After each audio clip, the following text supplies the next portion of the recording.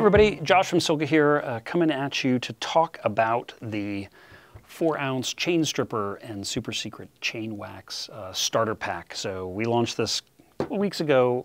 Wow, the feedback has been amazing. But there have also been a ton of questions, so we're going to answer a couple of those here for you today. As a reminder, I'm sure I'm not answering all your questions. Please be sure to put your questions down in the comments below. That really does help us give us guidance on topics to cover and things we make sure we focus on when we do these how-to videos. So, chain stripper, right? We talked about is a simple one-step. Ideally, chains off the bike. You're putting it in, your ball jar or a mason jar, old water bottle, covering it, shake it up, let it sit 10 minutes, shake it again, pull it out, rinse it in water. Chain is stripped. I completely get not everybody wants to take the chain off the bike, and not everybody's willing to put that time into it. It can be a pain, especially as somebody who's into older bikes. The majority of my bikes are still like 6, 7, and 8-speed chains, old campy Gruppos where you've got to re-rivet and peen the chain back together. I'm going to be honest, I don't do that with any of those. So for that, we're going to use chain stripper in the drip bottle. Now, how good is it compared to the submersion technique? It's probably somewhere in the 92–95% is good range, maybe 90% depending on how you use it, how long you let it sit. There's just no way physically that we can match true immersion. It's a little bit like with the drip wax versus the immersive hot waxing, right? You just can't match fully soaking the thing in there, but this really comes darn close.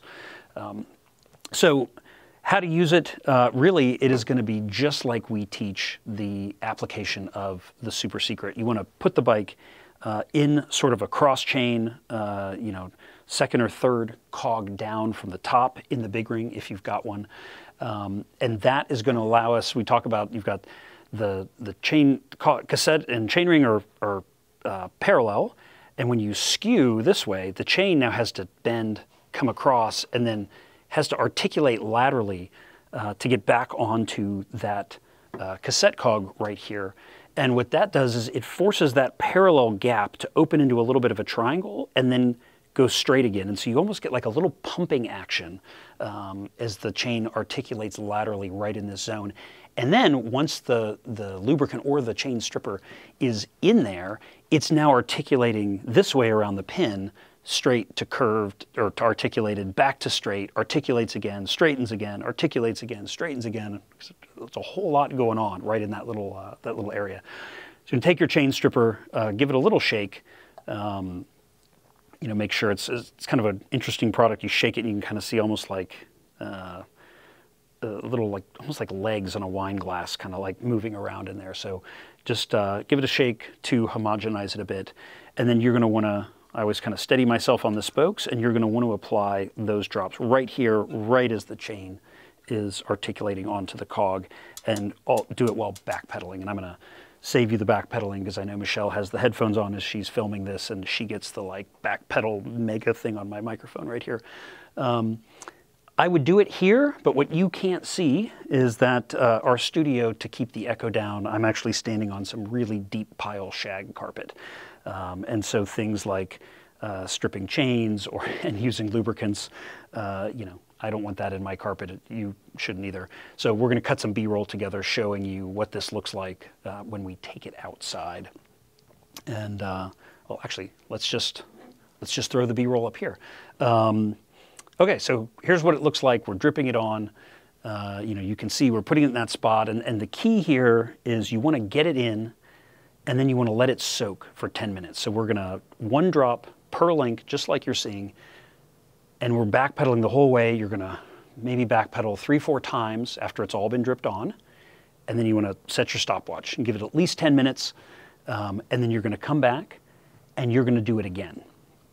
And that second one is really going to help flush out the stuff that's in there from the first one. I'd let that sit a couple minutes while you backpedal.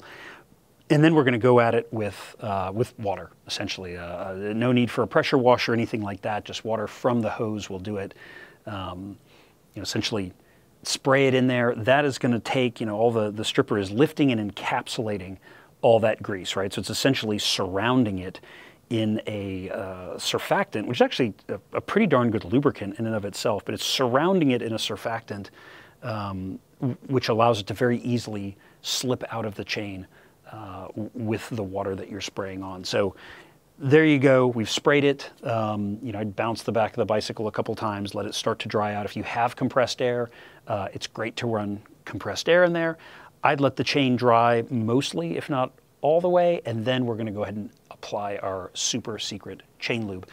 It has been mentioned in a couple of comments in previous videos that sometimes the super secret doesn't want to stick to the chain. It wants to run out or drip everywhere, or it's too liquidy, I think is what people tend to say. And if that is your case, you need to shake it, like really shake it. It is an emulsification. Extreme temperatures and extreme time can cause it to sort of separate. So you want to give it a really nice shake. If it has gotten too cold, it also can sort of congeal into an almost solid. And if that is the case for you, you can actually put it into hot water, about 150 Fahrenheit water for a few minutes, and then shake it, and it will bring it back to life. A common technique with that one too is if you have a little, like a 1/4-inch nut, open the top, drop the little steel nut in there, and then shake it using that as an agitator. You don't need that typically if the lube is still in good shape, and I would recommend don't use a ball bearing, because when you then go to use the lube, the ball bearing is typically the perfect thing to plug up the orifice at the top of the bottle. And so you're going to go from one problem of having it not pouring because it's congealed to another problem of having it not pour because you've got a ball bearing plugging up the tip. That's why we recommend the nut. So there you have it. I mean, it's really that simple. Drip it on, let it sit 10 minutes, do it again, couple of minutes, hose it, done. The other piece of that question that we're getting a lot of is, can I use one of those plastic clamshell chain cleaning devices, the things that you kind of like clamshell over the chain and then run the drivetrain backward, and there's brushes and gears and things in there? Absolutely. The product works really well in a chain cleaner like that. And I would even add one of the things you can do, because those tend to take more liquid than is really required to actually strip the chain.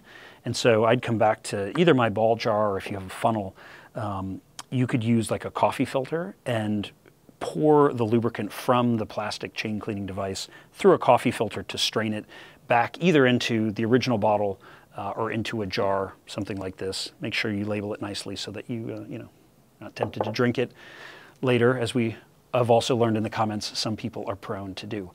So yeah, there you have it. Really pretty simple stuff. Fully stripped chain in like 10 minutes. It's pretty awesome. Again, please leave your comments. We love hearing from you. Yeah, we'll see you next time.